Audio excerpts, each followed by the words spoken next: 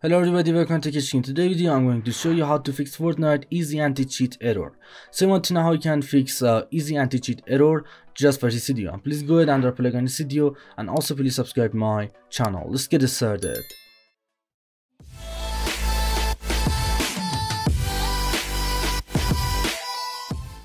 Okay guys, first off I just go and right click on your tax bar, and then just go and click on tax manager.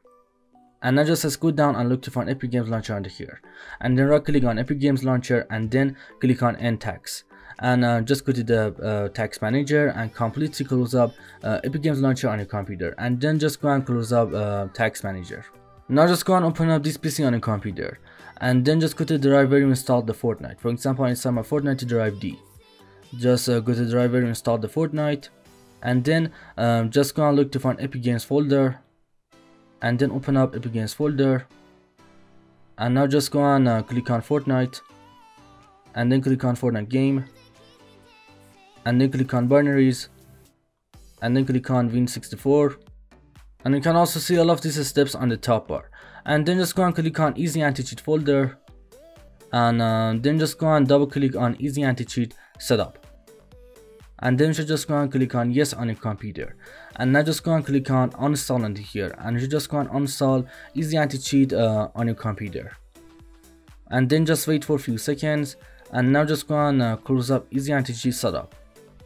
Just close up easy anti-cheat setup, and then just go back to Win64 folder, and now just go and right click on easy anti-cheat folder, and then just go down and click on delete. So first off, I just go and delete easy anti-cheat from your computer, and then right click on easy anti-cheat folder and go down and click on delete.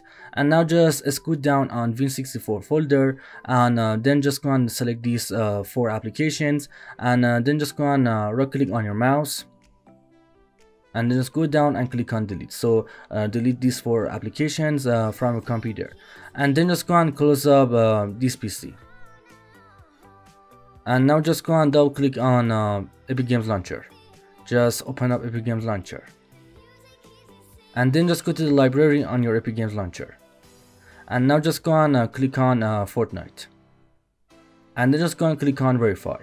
And now just wait for a few minutes, and then you can play Fortnite on your computer. And yeah, anyway guys, thanks for watching video. I hope this video helped you to fix Fortnite easy anti-cheat error. Please go ahead and drop a like on this video and subscribe my channel. Peace out.